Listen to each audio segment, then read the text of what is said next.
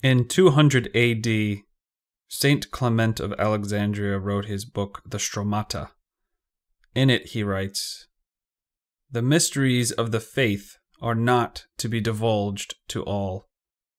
It is requisite to hide in a mystery the wisdom spoken, which the Son of God taught."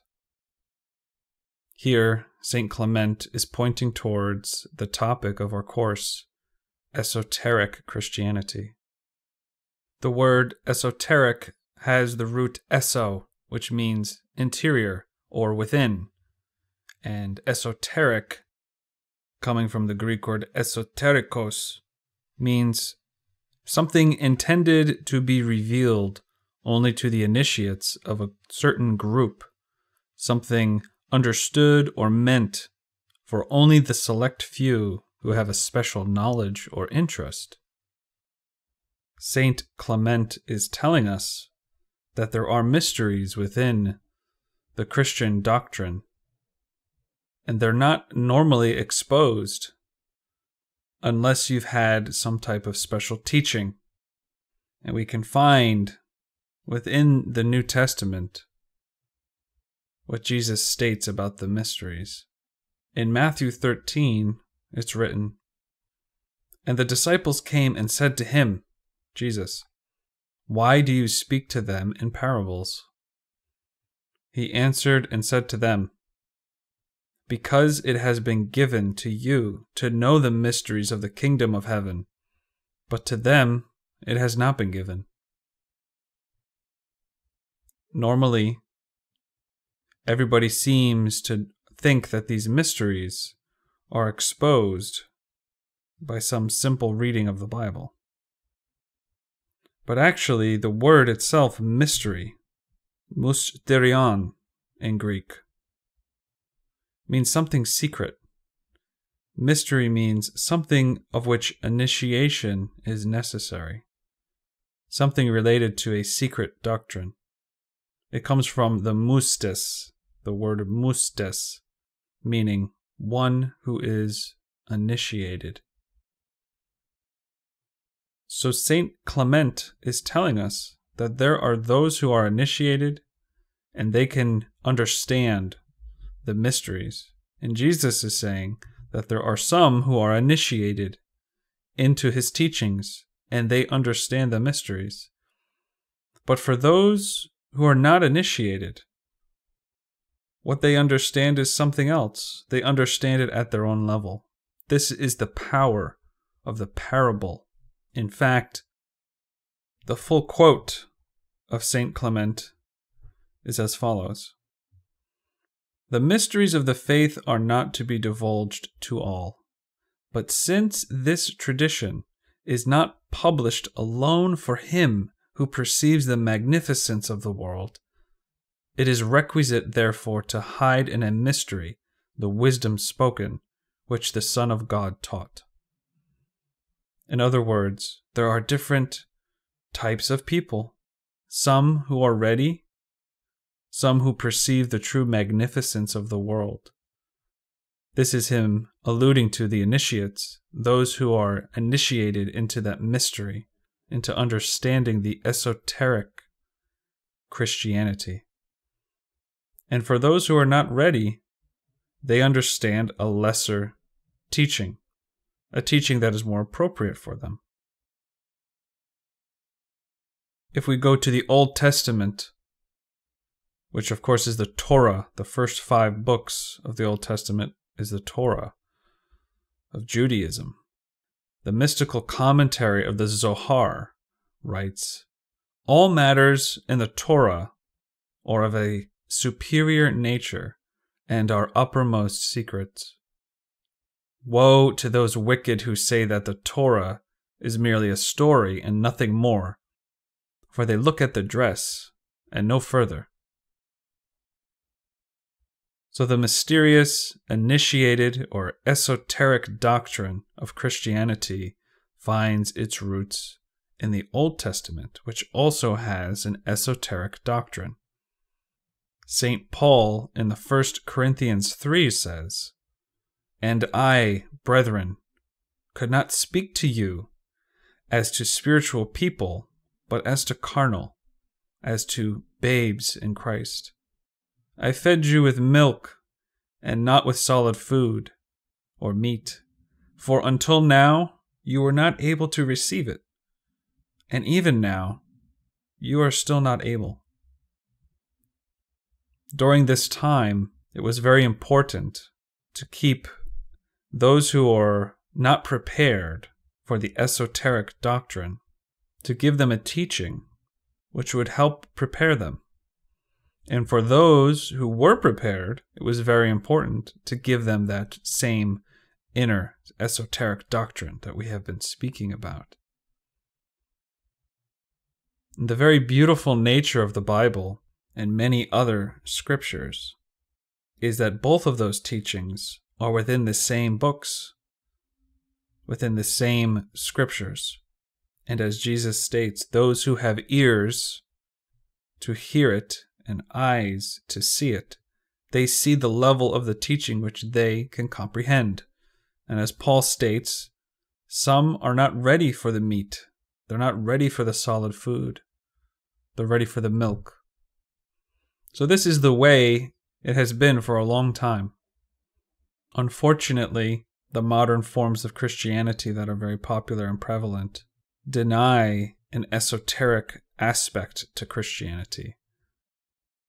And just as the Zohar has stated, what happens is that they inherit only the cloak, only the outer dress of the teachings, which are good for a certain level, but they never have, or somehow, through some series of events, lost the inner doctrine, the esoteric doctrine, the esoteric form of Christianity. Without the esoteric level of the teachings, the tradition as a whole suffers an incoherence. If you literally read the Bible, you'll find all sorts of contradictions. For someone who critically analyzes that, if there's no inner teaching, then all that can be seen is something that contradicts itself, or something that appears superficial. And this is a main reason why many people have left their traditional religion, because they only can find the lower level, the milk, and they are ready to receive the solid food, the meat. There are good, legitimate reasons to have an inner doctrine. But today, things have obviously changed quite a bit from 2,000 years ago. Today, we live in an age of information. For today, it is more important to set that information correct, because not everybody who states that they have the inner teachings legitimately has them. So we need to clarify exactly what this esoteric Christianity is. And that's the purpose of this course. We must come to recognize an esoteric Christianity has existed, and that such an esoteric Christianity must exist. As we have said, different types of people exist, and we need to have a type of doctrine available for all of those types of people. And there are many people today who view the way that the Bible is taught as something very simplistic and incoherent and not substantial, and thus people end up leaving the religion because they don't find a level of guidance which they're appropriate for. And this is how many people end up looking for something deeper. And indeed, there is an esoteric Christianity. For us, it's not a debate. It's not a question. It's a living reality. With that being said, let us make some differentiations between the exoteric or outer traditional forms of Christianity, as it's normally known, and the esoteric Christianity. In traditional forms of Christianity, there is the doctrine of justification, which is the removing of our guilt and the penalty of sin and making the sinner righteous again. The core idea is that the life of Jesus Christ atoned for all the sins of the world, and through either faith alone, if you're a Protestant, or good works based upon faith, this justification is accomplished. And there is a substitutionary atonement that the life and works, the drama of Jesus Christ, made that atonement. Because he died on the cross, the sins of all of us are washed away. This is viewed in the esoteric way as a historical fact. But from the inner esoteric Christianity, all of this must be understood as something happening within our heart and mind, within our soul and spirit. That Jesus Christ indeed was a person of great exaltation who provides the teaching and the way, but the events of the New Testament aren't merely a historical recounting, that those events of the New Testament are pointing towards spiritual realities that must occur within ourselves, and that all of the characters of the Bible are related to certain aspects within ourselves. In esoteric Christianity, what is meant by the world is our own inner world. So Jesus, this master of history, this historical master, is teaching about the inner Jesus Christ, which is an element or a principle within ourselves. That principle must come into our world in order to wash away all of our mistakes. And we play an active part of that. This is something we must perform, something we must do, and it is a path of intense struggle and profound works within ourselves. And through those works, we are able to know and comprehend the nature of divinity. In traditional exoteric forms of Christianity, inquiring within oneself to discover and fundamentally change one's inner condition to eliminate all of the sins of our mind and our heart. This is seen as something impossible for the individual to do. Instead, one must simply do good works or have a faith in a belief, and whatever needs to happen within oneself will happen. The esoteric aspect, esoteric teaching states that we actually have to make an active effort to look within ourselves, to transform ourselves. And we do that only through the cooperation of the Lord, that we have a spark of inner divinity within ourselves that allows us to work within ourselves. That we are capable of making these transformations within ourselves because the Lord is cooperating, that there is an aspect, a spark of divinity within ourselves that connects us to the universal cosmic force called Christ. And therefore, we must do this work. We must find that connection within ourselves. This is what esoteric Christianity is always pointing towards. From a traditional exoteric Christian perspective, it is seen that the individual is not capable of radically transforming their self, and that actually the mind is a type of den of thieves, that one should not dwell within one's mind too much, that it is the devil's playground. From an esoteric standpoint, we agree that the mind is a den of thieves, and that it is the devil's playground. But it is precisely for that reason that we must begin to pay attention to all of that which is happening within ourselves, and through the cooperation of Christ, through the capability of that divine spark of divinity which we have, we are able to develop and grow and multiply the light within ourselves.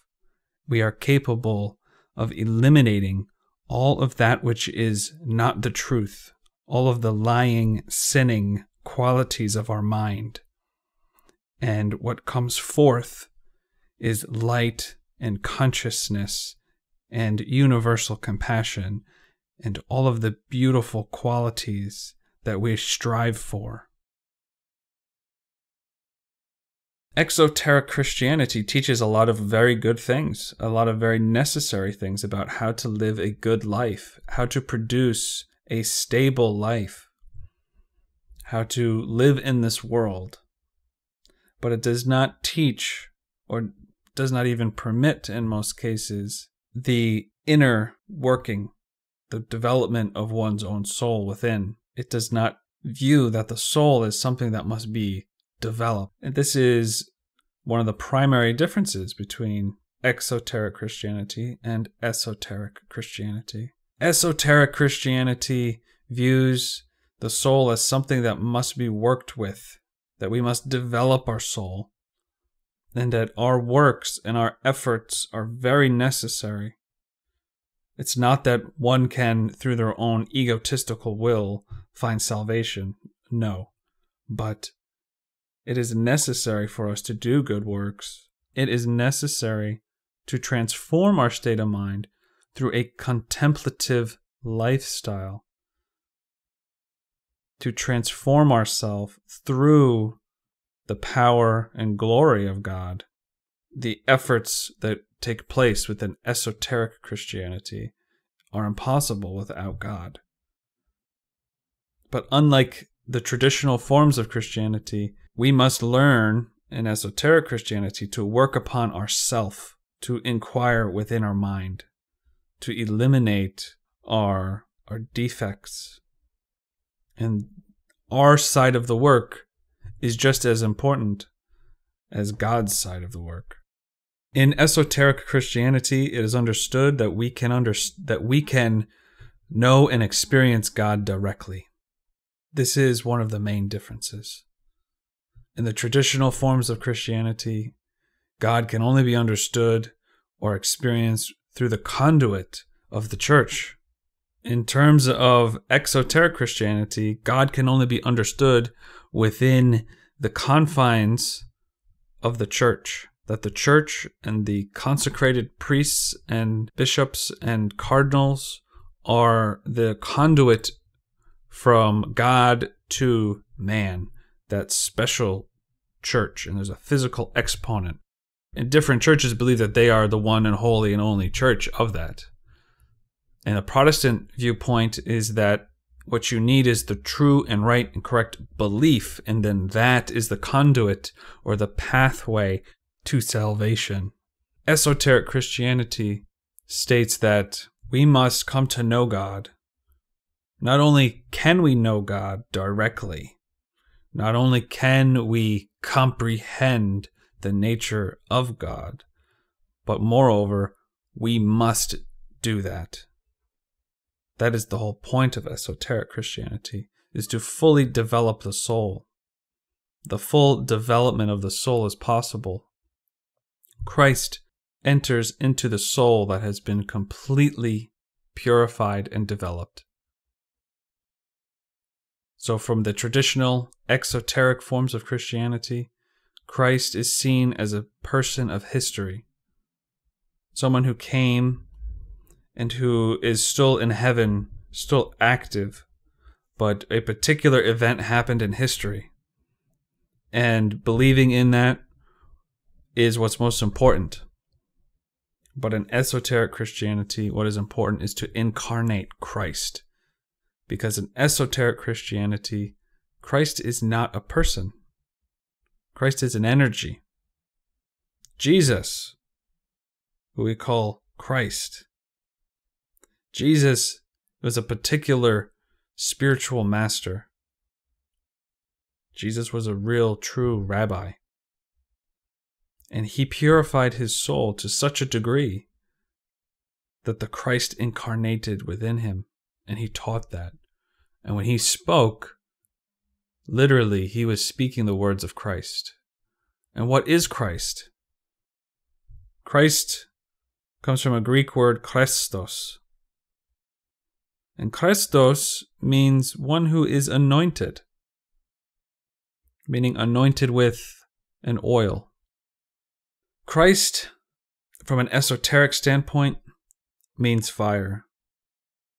And Christ, from an esoteric standpoint, is a title. It's not a personal name. Christ is not a person.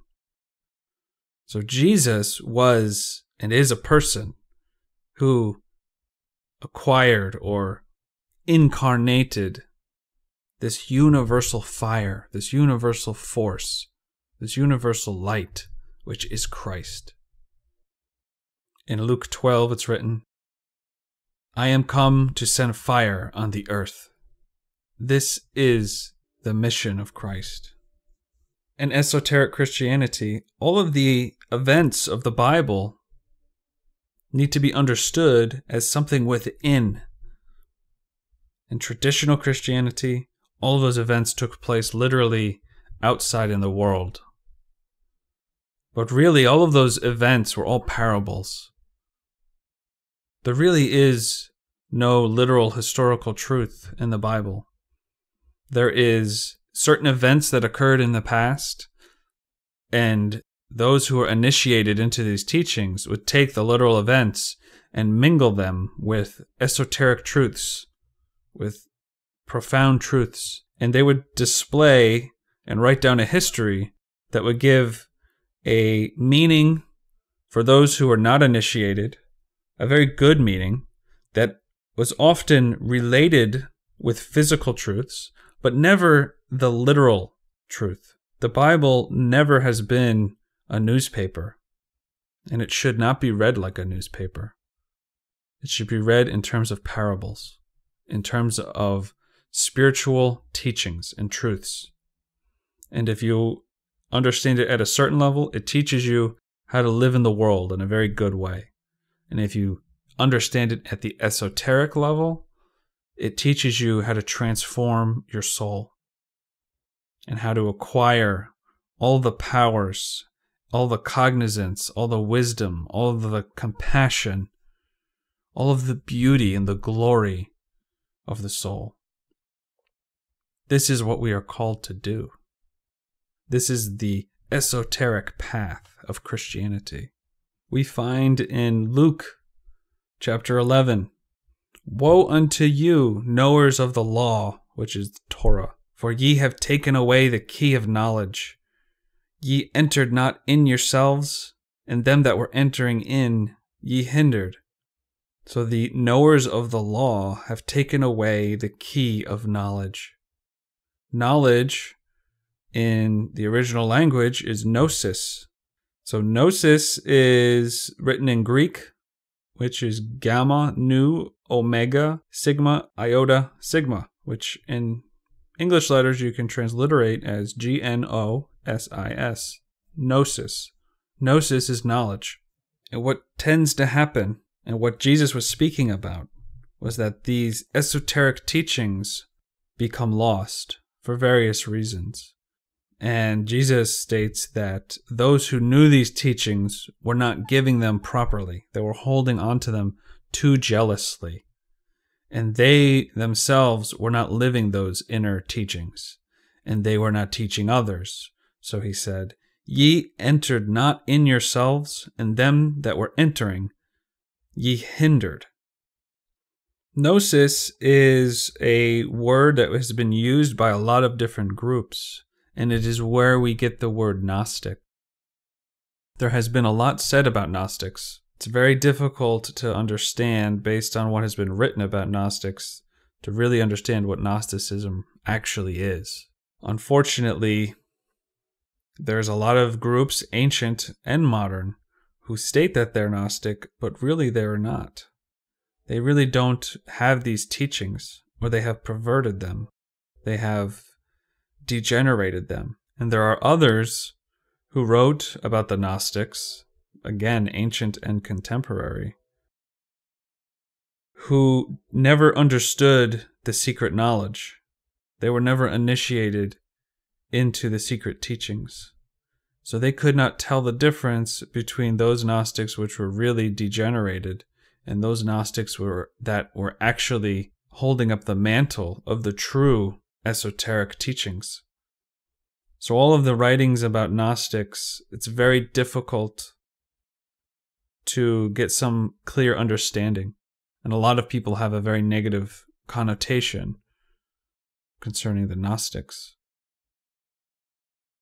But here we can see that a Gnostic is someone who has gnosis, and gnosis is knowledge, spiritual knowledge. That's the true meaning. In accordance with esoteric Christianity, Jesus was born in a sect called the Essenes, which was an esoteric sect of Judaism. And from there, he was initiated into the mysteries. And of course, many other things happened during all of those years which are not accounted for in the Bible. And when he came to teach a very profound teaching. And many people were not agreeable to that, which is why there is all of the drama that's going on. We have to understand the New Testament as types of events that are occurring within our heart and within our mind. Because when these teachings come into ourselves and we try to change, we try to become perfect as our Father in heaven is perfect, it is very difficult. There are aspects of ourself which don't want to change. There are aspects of ourselves which is like a tyrant that doesn't want to hear these things, that doesn't want to change, that it just wants to do whatever it wants to do. This is our ego. The ego is our personal Satan. So not only is all of the characters, all the prophets, all of the teachers of the Bible related to some spiritual elements within ourselves, but all of the negative things that are in the Bible are also related to negative aspects within ourselves. So Satan is within ourselves. And we have to work to eliminate Satan. In 1 Corinthians 2, Paul writes, "Howbeit we speak wisdom among them that are perfect, yet not the wisdom of this world, nor of the princes of this world that come to naught. But we speak the wisdom of God in a mystery, even the hidden wisdom, which God ordained before the world unto our glory." Obviously, Paul was initiated into these teachings. Paul knew the esoteric doctrine. There are many people who only want to associate the word Gnostic with a particular time frame. But really, the best way to understand what is a Gnostic is someone who has the esoteric teachings. Because the word Gnostic comes from gnosis, and gnosis means that hidden knowledge. So Paul legitimately was a Gnostic. The original church that was founded by Jesus had the esoteric teachings. So it was a Gnostic Catholic church, a true universal church. That's what the word Catholic actually means, is something that is universal. So the universal knowledge that is within ourselves that can set us free. Because as it is stated, the truth shall set us free. But we have to come to know that truth within ourselves. So the secret teachings are pointing towards a secret truth which is within ourselves. And we have to discover the truth within ourselves. But that truth is obscured. It is hidden. It is difficult to access. And in order to access that truth, you have to begin to live life in a certain way. You have to do certain types of practices. Because any type of real Gnostic, anybody who is truly living esoterically the Christian doctrine, this person is a contemplative. This is a person who is meditating, going within. Many people believe that meditation is only something that belongs to the East, but of course this is wrong. Anybody who has studied the Philokalia or the Christian Desert Fathers would know that there is tremendous wisdom relating to meditation in a Christian sense. And we need to learn how to do that, because then we come to know ourselves. And that knowledge of oneself is that gnosis.